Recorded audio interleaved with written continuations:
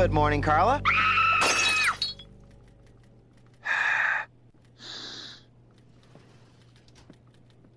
Oh, my God. That's Daryl. Did you see that? Whoa. I can't believe it. Give me that chair. It's mine. I was here first. I need the lumbar support. Jack, Bob, what are you doing? Ah, Daryl. You're supposed to be dead. Dead? Kenny announced at the morning meeting. We observed 45 seconds of silence. It would have been a minute, but the coffee cart came. Hey, Captain. Kenny, did you tell everyone I was dead? Did I say Daryl? I meant Larry. Larry? He's got a shoe buffer. How could you make a mistake like that? I must have been thinking about the Beverly Hillbillies I watched this morning. It's the one where Jethro wants to be an astronaut. Wait a minute. Larry's dead? Yeah, so anyway, Jethro wants to be an astronaut. How did it happen? He read in a comic book that outer space is full of moon maidens. Larry? No, Jethro. Focus, Captain. His heart just went, and he was 29. He was our age. Wow. Daryl, if I died, would you remarry?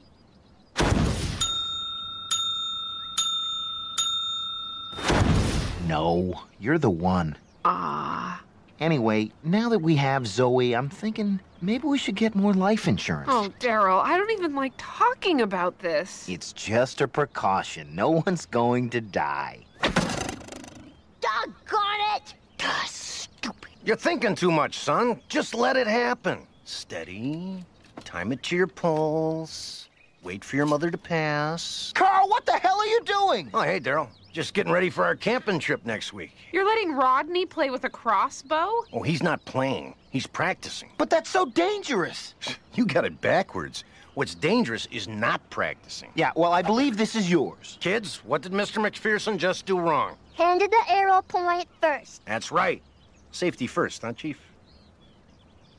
Shelby, heads up. Hey, that's fine, son. Yeah, Shelby's the only real shot out of the three, but you don't want the others to get discouraged. My only concern is that my wife and daughter are provided for should anything happen to me. God forbid.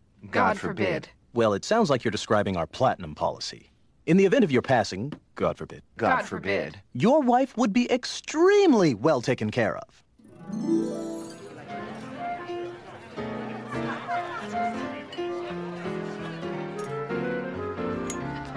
I'm so sorry for your loss. Ah, Pierre, help me forget. What else you got?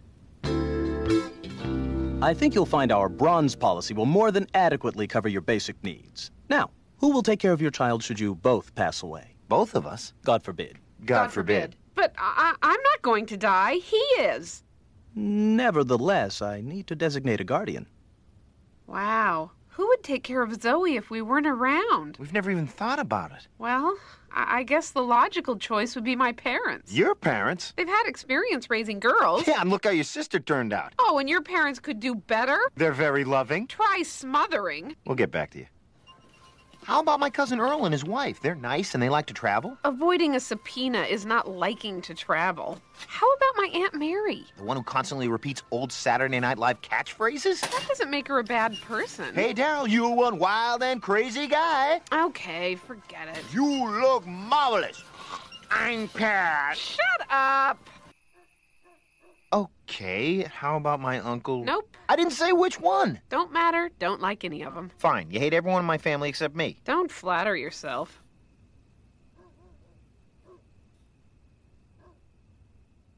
I'm sorry. Me too. Hey, you know, maybe we should look outside our families. Why don't we each pick 2 couples, invite them over, and check them out? Like an audition? We'll call it a cocktail party. I know who I'm going to invite. No, I know who I'm going to invite. But it's not as if this is a competition. Of course not. Our only concern is Zoe's welfare. Right. May the best man win. She will. Now, Rodney, I don't want you touching any of this equipment. Okay. What did I just tell you? I'm not touching it. Ask Megan. He's not touching it. Don't push me, Rodney. What am I doing wrong? Oh, you know exactly what you're doing wrong. You said don't touch it, and I'm not touching it. Oh, you are sailing for a whaling. I want to have a baby. Hi, Melinda. We're having some people over tonight. Would you mind babysitting? Oh, sure, we love Zoe. Can I have a tea party? That sounds nice. Daddy, will you come to my tea party? No, But I want you to. I'm not going to a tea party. I said come. him! Megan, I have to get this equipment in.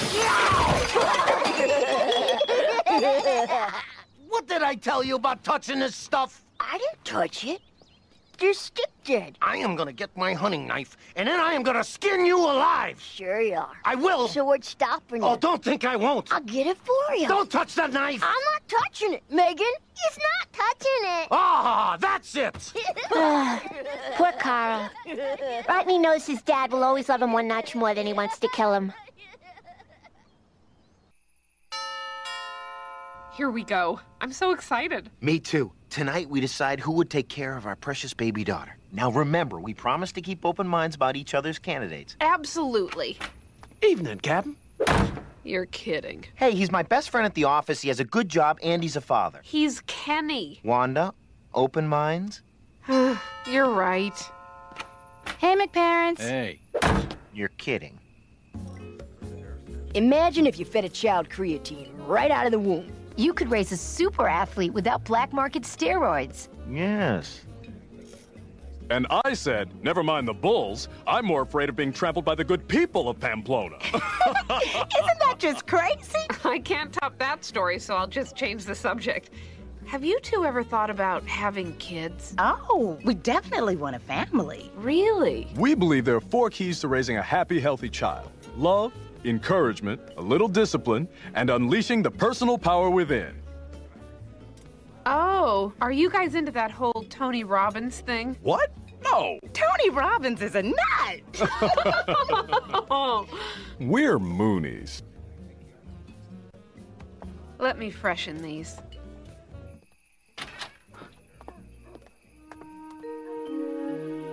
Can't I even have a cookie? Not until Zoe finishes her tea. How will we know? It's pretend tea. Father, you're making a scene. Let me tell you, if this little lady ever got knocked up, I would be there for her. Right, where would we live? I got a place. Our baby is not sleeping in a car. I'll get the heater fixed. We'd have to move in with your parents. Hey, not until my dad apologizes for interrupting us on the couch. We never made out on your couch. Oops. You cheating second! Ow! You're gonna be lying out of an extra mouth when I get... I guess they are a little young. Don't feel bad. My top choice threw up in the fireplace. I'll go get Zoe. Hi, Melinda. Is Zoe? Shh. I guess they tired each other out. I'd be asleep too, but these filterless give me the shakes. Look at those two. Yeah, promise me you'll never move away. Rodney and Zoe are so crazy about each other they'd be heartbroken. Melinda, can I talk to you about something? What, I got gum in my hair again? This may sound odd, but if something happened to me and Daryl, would you and Carl be willing to take care of Zoe? Really? Really? Oh, Wanda, of course. Oh. This is so exciting. We're like sisters now. I feel the same way. And Daryl and Carl are like brothers. Well, that's the tricky part. You see, I haven't run this idea by Daryl yet, and he and Carl are very different. They just need to get to know each other better. Hey, why don't you come with us on our camping trip? Oh, we wouldn't want to impose. What impose? We're family now. Oh, Wanda, it's such a good feeling knowing you think so highly of me. But you know what feels even better? What's that? Knowing that my kids will have a good home if something happens to me and Carl.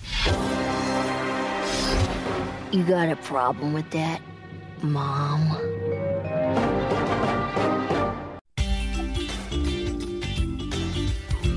So Daryl and I would be guardians for your kids? I assume this worked both ways. Don't they already have guardians? We couldn't get anybody till now. It's not a problem, is it?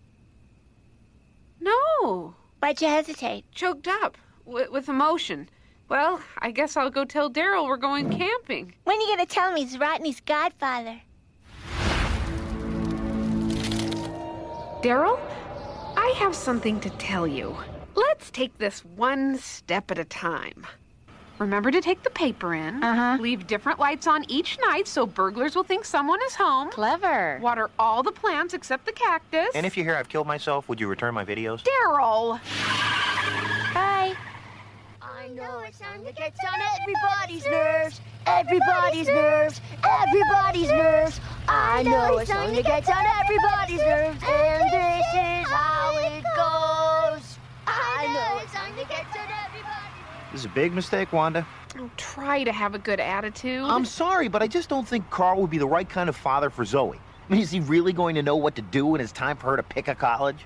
I don't know about this, Mel. They're very nice people. What, is Daryl really gonna know what to do when it's time for Rodney to pick a militia group? Look at that kid.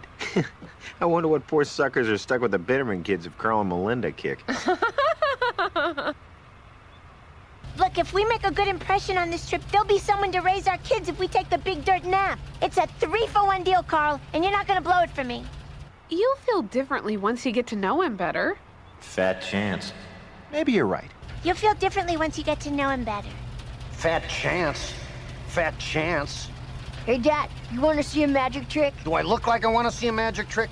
You see this time? I'm gonna make it disappear. Okay, close your eyes. Close my eyes? Yeah. It's not a magic trick if I close my eyes. Come on. No! Just close your eyes, Carl. Okay, fine. What is that idiot doing?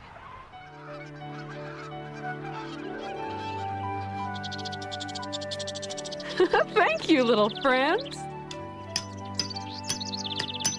Ever see a tent put up before, little man? Tent's done. You know, it is kind of nice to get back to nature. See? I'm starving, Carl. What do we bring for dinner? We don't bring dinner, Daryl. We shoot dinner. No, really.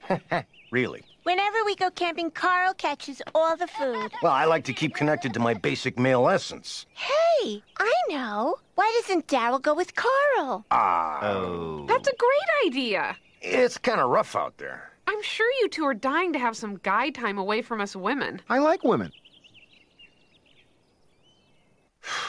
Let's go. You watch, those two are gonna come back best friends. You think so? I don't know, I just had 3 wine coolers.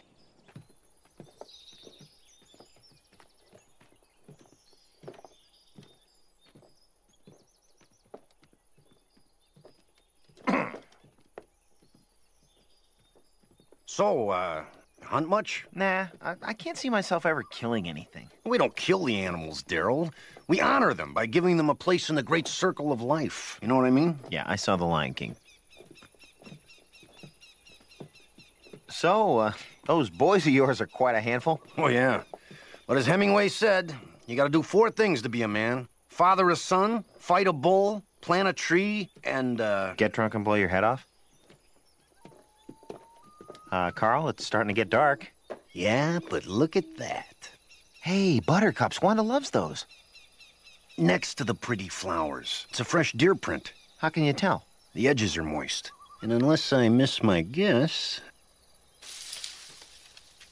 No, I think I'll pick some of these and take them home to Wanda. Yeah, you do that. You know, they say if you hold this flower under someone's chin and it turns yellow, it means they like butter. What flower makes you stop talking? Whoa! There!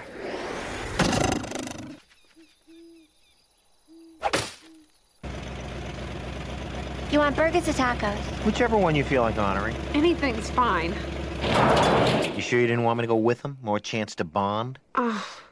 If you hadn't invited them, I'd be drinking a cold one and you'd be pulling the organs out of a deer. Our entire evening's ruined.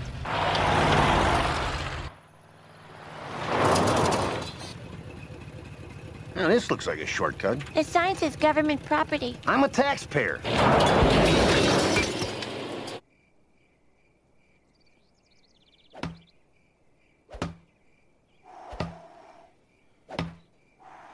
You never get it started that way. Is that so? You need an accelerant.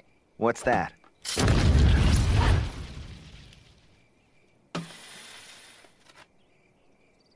Nice shades.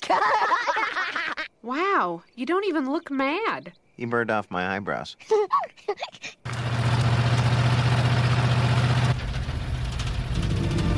Carl!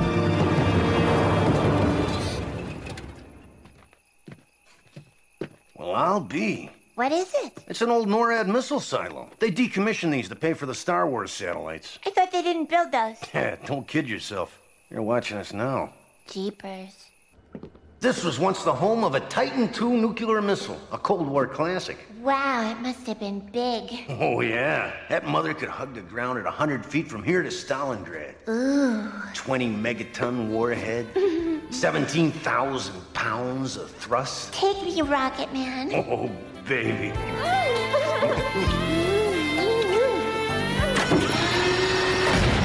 Self-destruct, armed, T-minus 60 minutes. Uh-oh. What's going on? In case of a hostile attack, this thing's designed to go up in a giant fireball. My bad. Where are we going? We just got a little concerned that your parents are taking so long. Maybe they got eaten by monsters. Rodney, don't frighten your sister. I'm sure they're just at the nearest airport buying 2 tickets to Mexico. Daryl! Hey. These tracks are fresh. You can tell because the edges are moist. Where'd you learn that? Picked it up. Self-destruct in T-minus 1 minute and counting. Carl, I'm scared. Hey, let's see if you like butter. What are you doing? Huh? Hey, that tickles. Oh, someone likes butter. Where'd you learn that? I picked it up. Hello? Wanda? Daryl? What are you doing down there? We were exploring. We got trapped. The whole silo's rigged to self-destruct. Self-destruct in 30 seconds.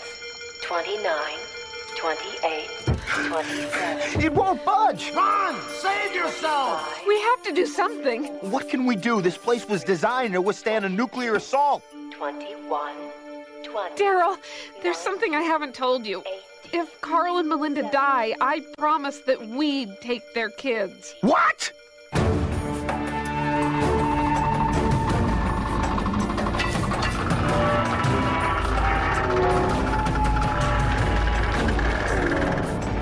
Come on! 3, 2, 1. Cool.